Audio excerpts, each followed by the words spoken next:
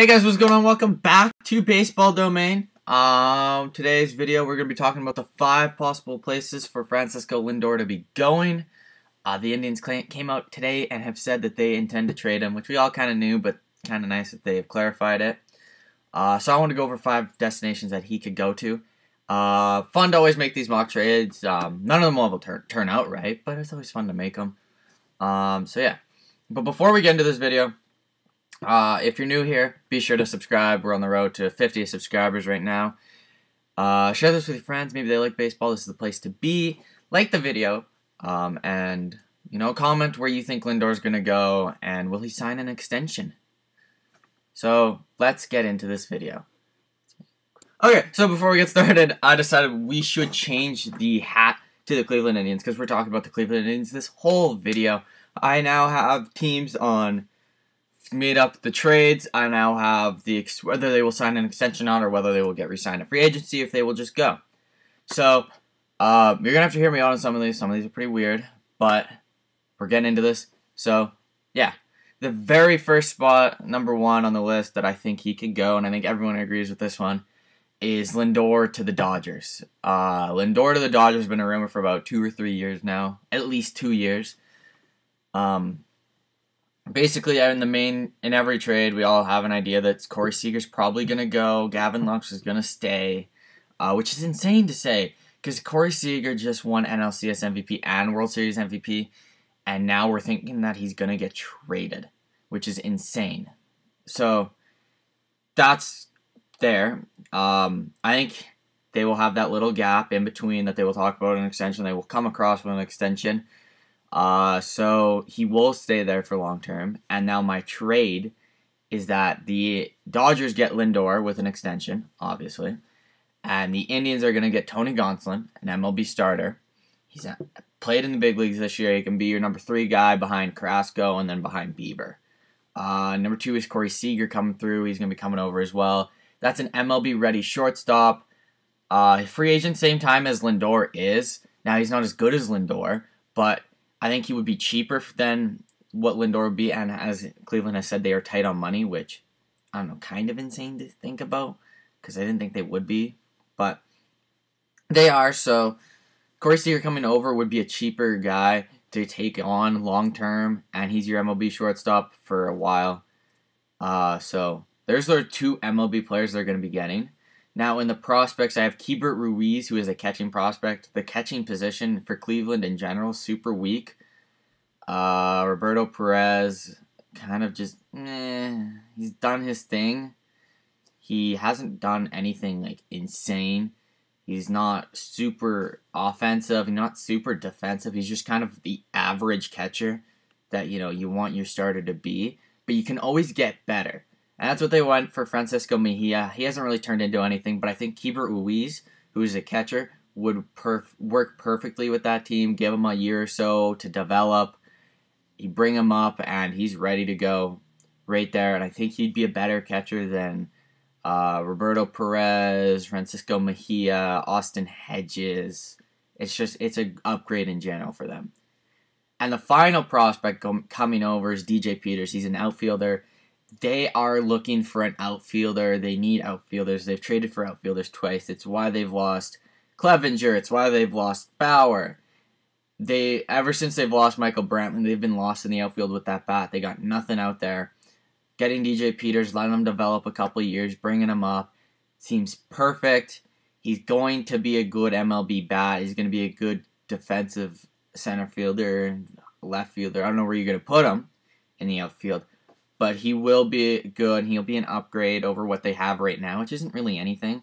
They got about 4 corner outfielders and 0 center fielders, and they need the center fielders. So I think DJ Peters could fit into that center field slot. That's the trade. So it's Francisco Lindor for Tony Gonsolin, Corey Seager, Keibert Ruiz, and DJ Peters. They only have to give up 2 prospects because they're already giving up 2 MLB studs in a sense. If you kind of get that, so. Yes. Next trade is going across the highway, and we're going to the Angels. The Angels are going to probably lose out on shortstop Andrelton Simmons during this offseason. So getting a shortstop in Francisco Lindor would be worth it. He will also come with an extension. I just don't think it'll be for as long as he would if he was a Dodger.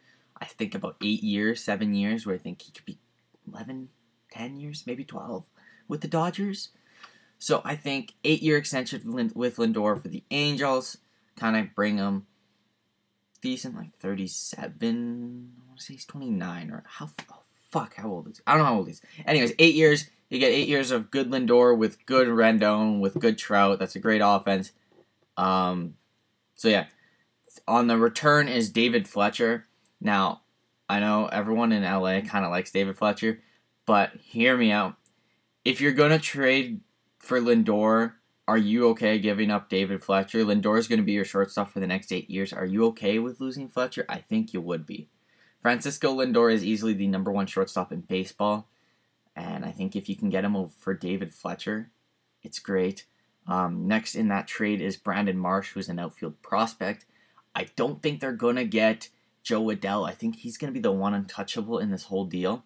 Is like, hey, like for untouchable prospects, it's going to be Joe Adell. It's kind of like, hey, you're not going to get him, but here's Brandon Marsh, who's their guy right underneath.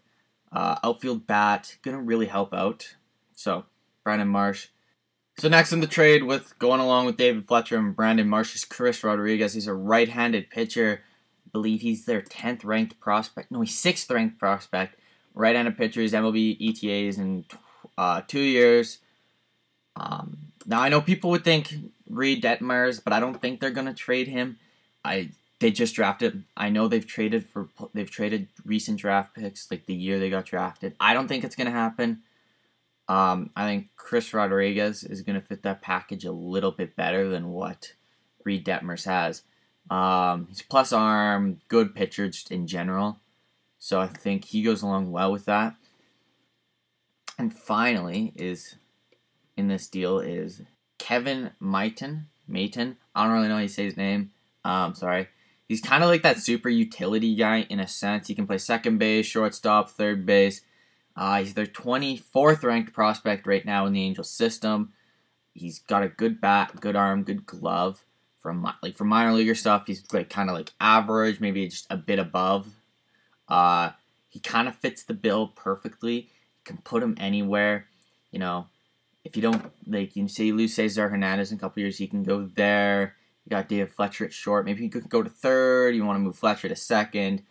He just kind of fits an infield perfectly. You can put him wherever in the infield. He looks comfortable. He can play it very well. Probably played above average in the big league level. I think he fits that deal perfectly. And the fact that it's just going to be those guys, just because, David Fletcher, MLB player already, very good. And then Brandon Marsh and Chris Rodriguez already, those are two top 10 prospects, top 6 prospects. They got the number 2 and the number 6 prospect right there. That's going to throw huge value. And then Kevin Mayton kind of to seal the deal.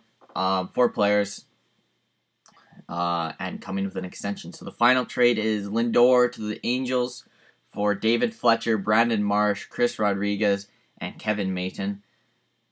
With this deal, if this deal does happen, Colton Wong also comes over. So your middle infield is Colton Wong and Francisco Lindor with Anthony Rendon on the third base side. By the way, Angels fans, just saying, if this deal happens, I think Colton Wong comes over too. So would you take Colton Wong and Francisco Lindor for David Fletcher, Brandon Marsh, Chris Rodriguez, and Kevin Mayton in the end? I think you would. Who wouldn't type thing, So there's that. Now, right in the middle of our list, number 3 are the New York Mets. I only have 3 players on them because I don't think he's going to sign an extension. He has come out and he has said he doesn't like New York sports media. He doesn't like the whole playing in New York vibe, which is why I don't have the Yankees on the list. That and they don't really need a shortstop in a sense. So I don't think that Lindor signs an extension. I think he goes into free agency, which is why I only have 3 players and none are top prospects, by the way. So for the Mets, you're going to get a year of Lindor, and you're going to be trading Ahmed Rosario, who was a former top prospect, kind of like an average, below average shortstop in the big league level, kind of starting to come around now. But I don't think he's ever going to be to what Lindor was ever going to, what Lindor's doing right now. I think Mets fans would be happy chipping him off for Lindor. You got to keep Andres Andres Jimenez, your top shortstop prospect. I think Mets fans are okay with that.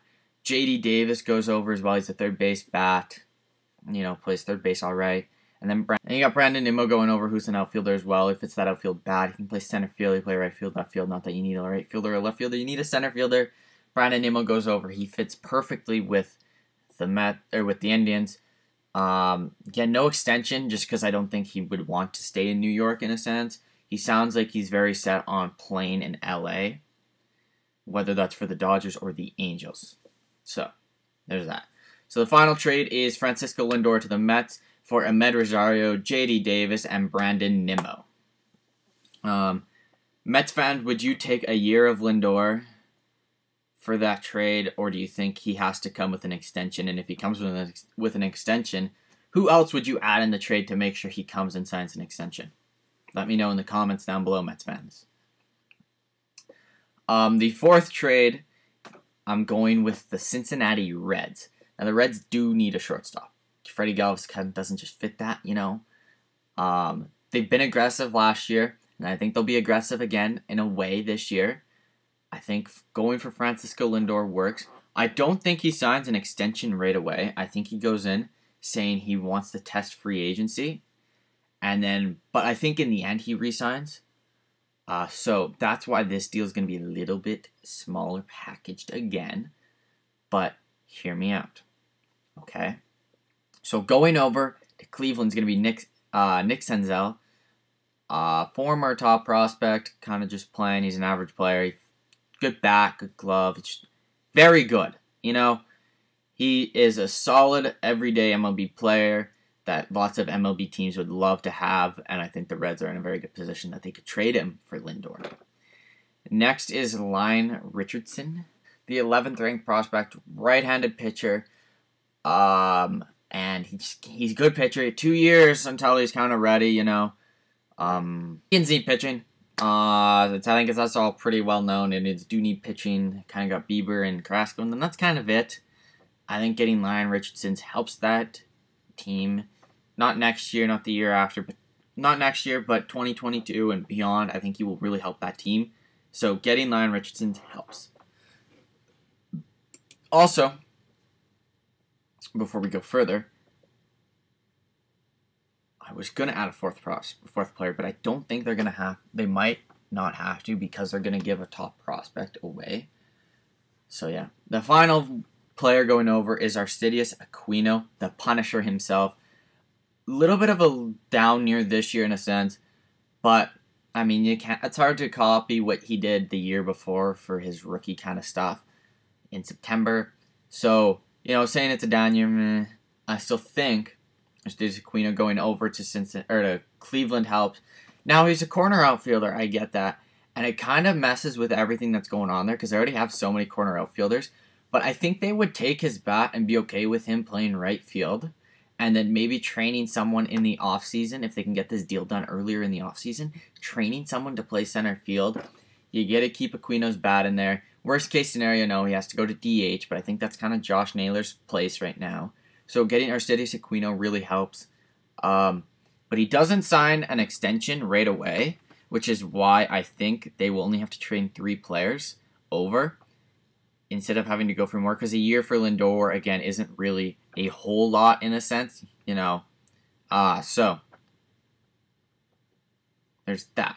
But I do think in free agency, he will resign. I think he will test out. Cincinnati will kind of drop him a blank check, and he'll go, I'm going there. So there's that trade.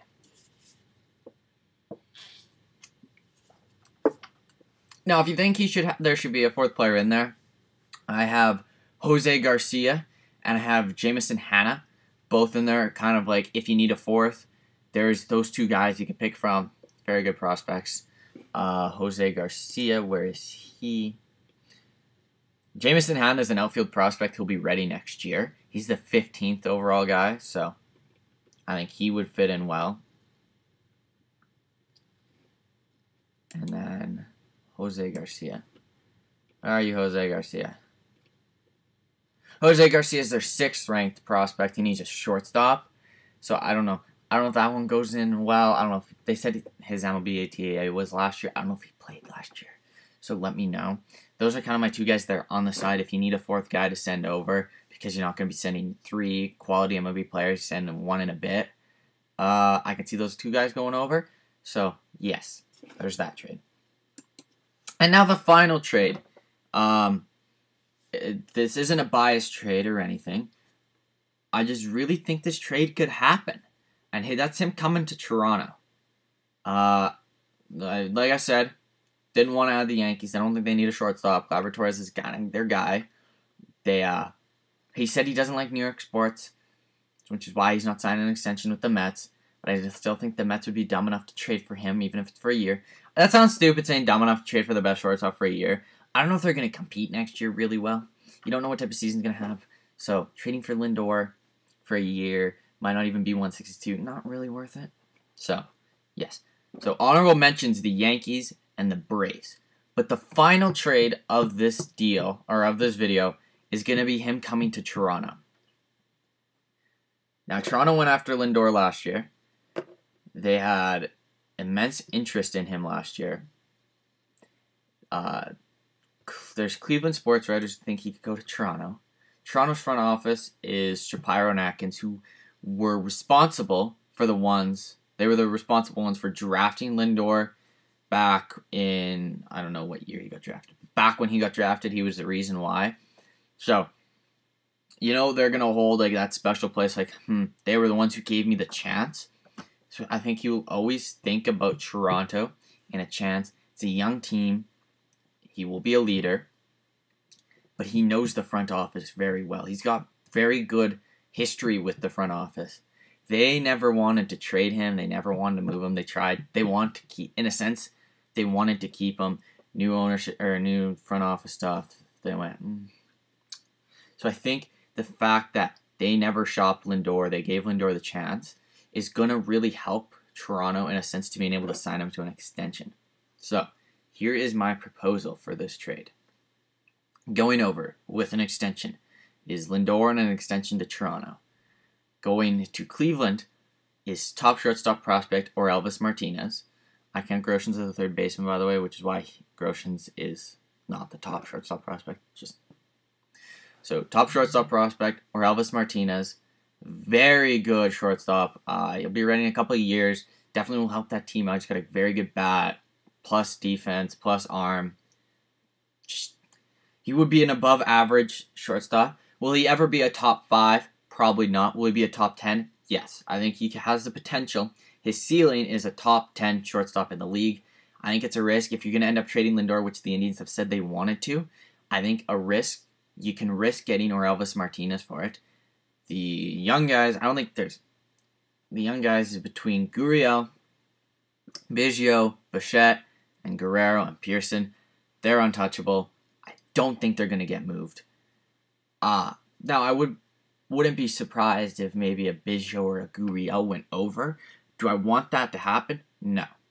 But would I be surprised? No. I could see it happening. To me, I think they're untouchables, though. So I wouldn't trade them personally, but you never know. So that's why I have Elvis Martinez. Next, I have Alek Manoah, starting pitcher, prospect. Was supposed to play, I think, Double-A last year, but I think he got on to the 60-player pool. Very good arm. I think he's got I think he tops out near 100. I think he's like 98. Very good arm, plus pitches. Good fastball, good changeup, good curveball or slider thing. Very good. He'll be ready in a couple of years. He definitely helps that rotation out. He'll be a number 3 or number 4 guy. Will he ever be an ace? No. Will he ever be a number 2 guy? Potentially, but I think his area right now, if you wanted to put him on a roster and see where he was going to be in a couple of years, I think he's a 3 or a 4 guy. I don't think he's ever an ace, but I don't think he's a number 5. He's a 3 guy, in my opinion, possibly a 4 on a really good rotation. Next is Eric Pardino.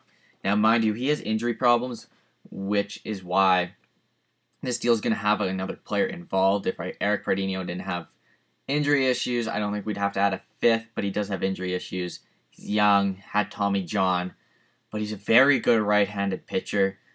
he definitely has the makings of potentially being an ace.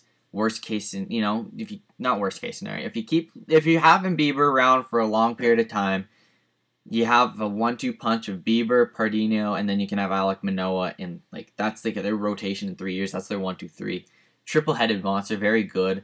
Those two guys between Manoah and Pardinho have very good upside, very worth the risk in a sense. They got very good stuff. Cleveland's done a great job with being able to develop very good pitchers. They do very good with that, and I think having Manoah and Pardinho over there helps their careers so much. Next on the list is Randall Grichuk, who has now been known for trying to recruit Trevor Bauer. So, yeah. But he's an outfielder, center fielder, right fielder. I think he's more of a right fielder in my opinion, but on a very corner outfield heavy team, he's definitely their center fielder. He's got a very good bat. Little inconsistent at time, but he gets his streaky moments, and when he's hot, he is hot. During his hot streaks, he will bat about 350 to 400. He's very good, but when he's cold, he's not as good. So a very inconsistent bat, but at the end of the day, at the end of your year, he'll probably give you 265, 275 average, 20 to 30 home runs, 78 to 80 RBIs, very good defense, great arm, great glove. Definitely helps that outfield out, and a great leader. And then finally on the list is Anthony Kay. Now you can use him in the rotation as a 4 or 5 guy. He's a good lefty arm. Or, as we saw the Blue Jays do this year, you could put him into the bullpen. Very dominant in the bullpen this year. Very dominant. Got good stuff. I think he could be in the rotation. I think he's a 4 or 5 guy in the rotation. So, there's that trade. With the extension, I think he signs 10 years, about $300 million. So, yeah. There's my trade. Tell me who should be on the list and who shouldn't be on the list. Tell me why I'm biased for picking Toronto, because I'm a Blue Jay fan. What do you think of the trades? Are they good? Are they bad? Are they meh? I think I could probably rework some of the trades, but in a sense, I could also see them working. So, yes. And where do you think Lindor is going to go during this offseason? Because they say they're going to trade him, which, I mean, everyone kind of knew, but it's nice that they're kind of coming on saying, hey, yeah, he's not back next year. Have fun. So, yes. There's that. Subscribe to the channel if you guys are brand new. We're on the road to 50 subs. Share this channel with your friends. If they like baseball, this is the place to be. We're talking baseball every day, every other day. So, yeah. And then like the video if you guys like the video, hit the like button. Subscribe. It said that. And then hit the bell next to it. Very cool. It tells you when I upload. Don't want to miss an upload. I got sometimes amazing videos. So I'll catch you on the next video. Peace out. Goodbye. Poof.